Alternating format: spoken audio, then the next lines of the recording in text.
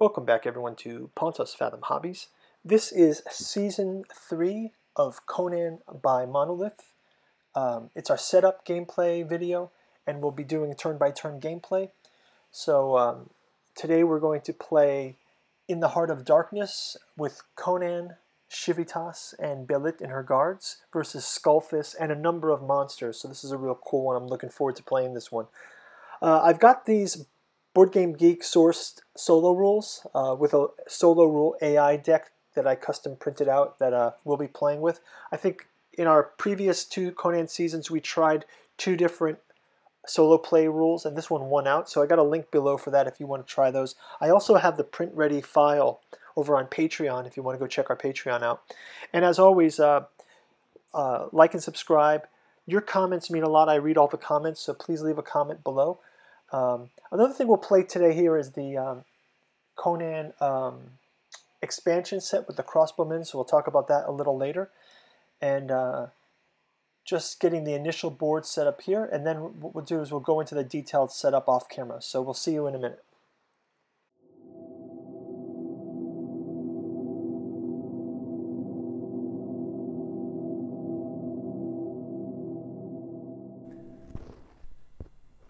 So let's look at the cleaned up setup for our game today. So we'll be playing the In the Heart of Darkness, and the setup here is pretty cool. It says the Tigris travels the dark water of the Zarkeba River, whose mysterious shores are covered by the gloomy jungle.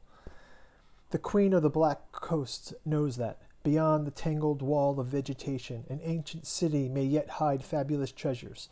But the legends speak of hauntings, and the local tribes carefully avoid the area. After many hours spent sailing in a supernatural silence, Conan spots the black fangs of towers stretching above the trees. Choked by overgrowth, the ruins exude decadence and desolation. Not heeding the superstitious warnings of her men, Belit disembarks with her Cimmerian lover, Civitas, and a few reluctant crewmen. In an abandoned crypt, they discover a handful of colorful gems and a strange curved knife, spurring them to press deeper into the ruins. In the return of the city, they come through a small fortress, its broken down towers and crumbling walls held together by thick vegetation. Only then do they hear echoes of a voice from beyond the grave. "Return my belongings, heathen profaners, or I shall drench the altar I've set with your blood. Skullfist's trap has been sprung." Okay, so here we are in the ruined castle.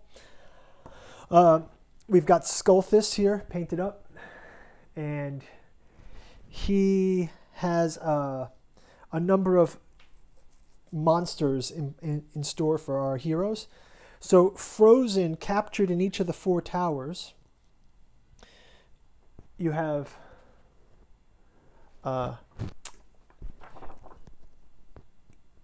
Kestrel Krell and the giant serpent.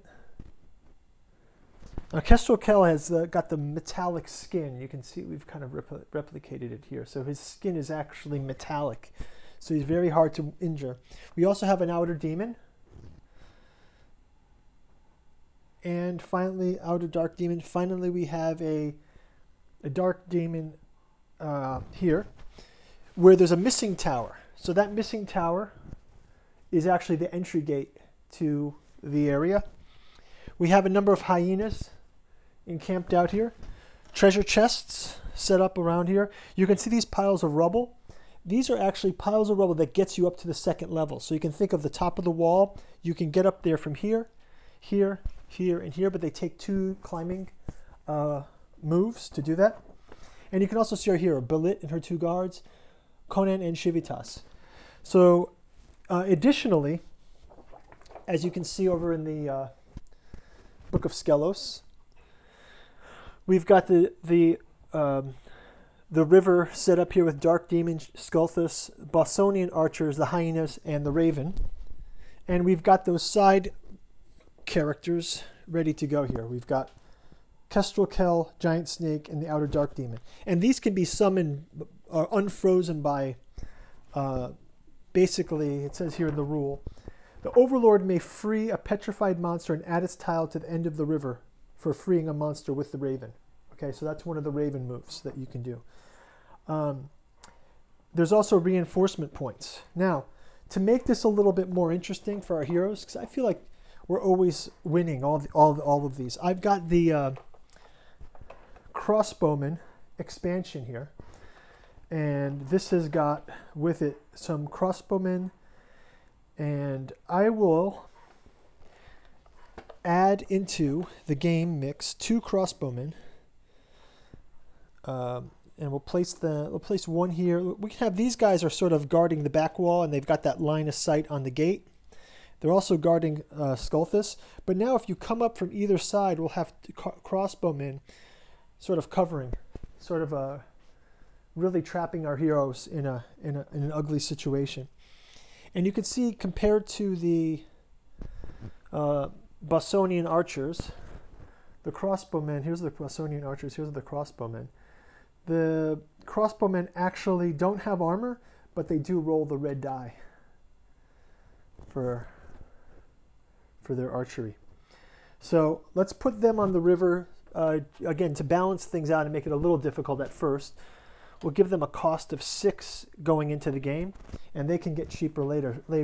So now, I think that's it. The other thing I've done to help balance back in favor of our players is I've added an additional chest in the. If you see in the play setup, there's no chest in the serpent lair, but I've added an additional chest with an additional health potion, healing potion. So now we've got 3 life potions, 2 explosive orbs, and a javelin, and we will randomize these and just make a deck here for them. Billit's also got her guards. They've got a spear with a orange die attack, and they have 1 armor. So her 2 guards, they're relatively weak, but there is some good features with them. They can take hits for Belit, so that helps. And then, in case anyone was wondering, from our Hunting the Tigress episode, we had Hydrothis, but let's just say for this episode, if it's kind of campaign mode, we're coming off the Tigress. Belit and her guards, Conan and Civitas, have moved on to this, while Hydrothis is off in town learning some new magic spells. He'll join us back in maybe the next campaign game. So, that'll be final ritual, and I think Hydrothis will be back for that. That's, again, in the Pictish village, so we'll go back to getting, they're going to go back to the Picts. So other things to think of in setup, we've got the AI deck set up here. So also shuffling that up. This is that deck that custom solution. So we're using an expansion set and also this custom deck. So I'll just place this over here, make it easy. And we've got the custom deck rules for Heart of Darkness that has some special rules for this. So then we'll go into those as we get into turn 1. Other things is the initial setup. Conan gets his sword, armor, and shield. Civitas, as usual, gets his kris and his throwing knives. And that curved knife that you heard about in the intro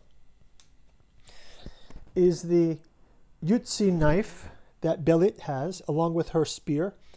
That Yutzi knife is able to damage Kestrel Kell. When a hero attacks Kestrel Kell with the Yutzi knife, Kestrel Kell's armor value becomes 3 for that attack. His armor value usually is 12. So Belit's going to be key into fighting him. Okay, he is probably one of the most strongest armed characters in the monster set. And then Skulthus also starts with 2 spells, Sets Bite and Sets Halo. So that gets us set up. Last thing is just Overlord starts with 5 gems in the reserve and 5 gems in fatigue. So we'll just move 5 gems over. And then after setup, the heroes also have 5 gems in fatigue. So everyone starts with 5 gems in fatigue. They've been running from their last encounter. So let's have them a bit fatigued. And then they'll heal these up once we start. So. And that is that. I think we're pretty good to start. So thanks for watching, guys. We will kick off turn 1 over in the corner here. And looking forward to playing Conan Season 3. And see you over in turn 1. Talk to you soon. Bye.